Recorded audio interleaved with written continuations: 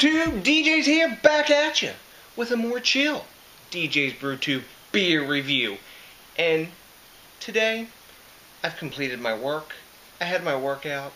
It's later in the night. It's getting cold down here in the dungeon now, as you see by the sweater. And I said, you know what? I haven't had a nice stout for a while, and I need some Russian Imperial Stout action in my life. And what am I going to do to fill my life with Russian Imperial Stout happiness? I'm going to go to Great Lakes Brewing Company out of Cleveland, Ohio, US of A. Yay, yay. And I'm going to have their Blackout Stout. Now, this is a Russian Imperial Stout. It's available starting in November, kind of like somewhere around there, I suppose. And it's a seasonal beer. It's 9% ABV and 50 IBUs. Now, this particular beer I got from my good buddy Tony at Mediocre Reviews and Awesome Brews. Now, this beer is also a year old at this point. Why? Because I forgot to drink it and it was in the beer cellar, and that's how it goes sometimes. But you know what? It's a Russian Imperial Stout. It's 9% ABV, so it's going to be just fine. Now, why the name Blackout Stout? Well, you can tell by looking at this bottle. It's a really dark-ass beer, and the bottle looks completely black with this whole label combo. But it's because in 2003 there was a big power blackout in the Northeast, and they lost power. So there you go, Blackout Stout. Great Lakes tend to name all their beers for different occurrences that happen around the Great Lakes and their region, and after ships and all that kind of good stuff. We like that. It's nostalgic, and craft beer is kind of a nostalgic thing, isn't it?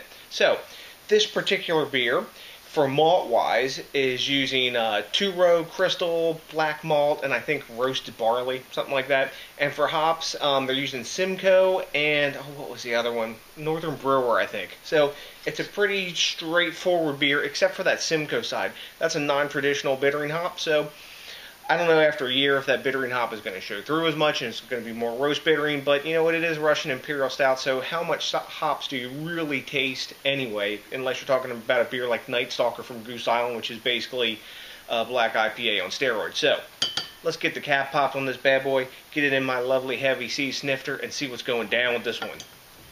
Oh, nice hiss off the top, plenty of smoke. Let's get in this snifter. I am ready for a stout. I can smell the malt wafting off this bad boy from here. Let's see if we get a little elevation with this year-old 9%er will give us. There we go. Look at that, guys. Lovely, chocolatey-looking head. Real dark khaki bubbles. A little bit soap sudsy at the top. Real tight around the corners. We've got a solid one-finger head on this one. The body, as the name suggests, is absolutely black. This is Blackout Stout. There's no light coming through this bad boy. When I swirl it, instant glass lacing, plenty of alcohol legs wafting down this glass. Man, it's like alcohol curtains, actually. Wow, I'm ready for a beer like this, man. It's right at the right temperature. Feels about like 50 degrees. Let's get a nose on this and start the chill session, guys. Man, that's nice. You greet it right up front with dark chocolate, coffee, caramel, deep roasted barley. A little bit of that hop is actually in there. Man, it just smells like dessert in a glass. I'm a big stout fan, as you guys know if you've watched enough DJs BrewTube. So is my mate Johnny. And man, this one's really smelling nice. The main aroma I'm getting is dark chocolate, and it's that dark chocolate like you've taken like real dark cacao chocolate, like 70%, and melted it down in coffee. And that like aroma combination is what's really greeting you, and the back up to that is that caramel. Man, that's what a stout's supposed to smell like. Let's get a taste on this and see what's up with the Blackout Stout. Cheers. Wow, man. Oh, that's nice. Big roast, a bit of the hoppiness actually in there, which I'm surprised after a year. They must have put a big amount of Simcoe and that Northern Brewer in here, but man, you got chocolate, caramel, deep roast coffee, and that's the main aftertaste, is that deep roast coffee. The body is sort of, I guess, medium to medium full, somewhere in between there. It has a good coating effect, but it's not a really heavy-bodied beer. This particular type of Russian Imperial Stout, I kind of classify these Russian Imperial Stouts in like two, I guess, eras. This is sort of an era 1 Russian Imperial Stout. It's got big flavor. It's got, you know, big, great aftertaste, really well hidden alcohol, goes down smooth, carbonation spot on and all that, but it's not real big body. The second generation is maybe a little higher alcohol and bigger body, more syrupy, almost more mouth coating, but there's a place in the world for this style of stout also. I am getting a warming effect going down the chest on this, but the alcohol is really well integrated in this. I'm not sure what it is fresh because we don't get this beer around here and I had to trade for it.